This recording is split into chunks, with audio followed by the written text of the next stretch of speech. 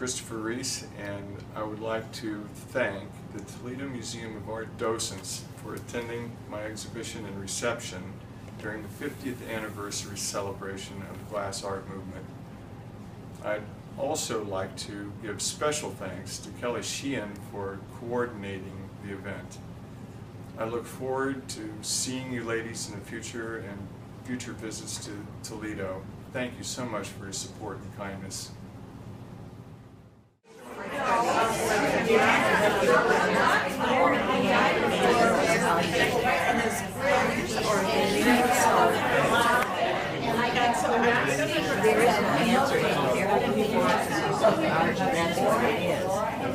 It is. See, that's a whole process. I think when do they do that? So there, as far as you know, there's no one in the ministry.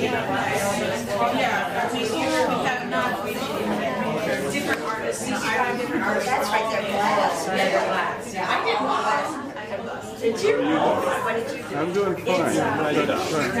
Well, gotta get her done. I know you're pinned down. You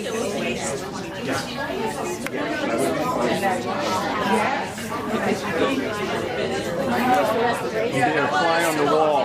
Okay, here you go. There you go. We're going to try to get you guys in the round. Oh, there we go. Nice. Very nice. Will you put us in glass and double? Oh, you wouldn't want that. But we'll put you on Facebook or Twitter or something. You know? Or whatever. One of the it could be worse. You know, this is really a proud moment for me, actually, to have all you distinguished ladies here, because this is fabulous. This response to the work.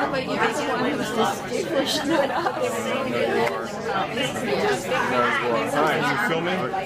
Yeah, but you know, just trying to get a flavor of what's going on here, right?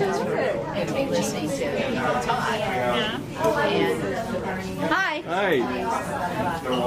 How are you? I'm fine. Good. Enjoying yourself? Yes. You look like it. You definitely do. Do you know, you remember Melton Lee Hockle? I do. Yes. I do? I'm Karen Hockle. Hi.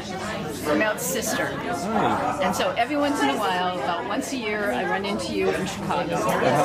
That's so cool. Yeah. Do they know that you're doing prints? No. No. Okay. No. This is just kind of a new thing, and the reason it's happening is because for 30 years I've been taking photographs of my pieces, and I've been looking at them and saying, gosh, you know, that's really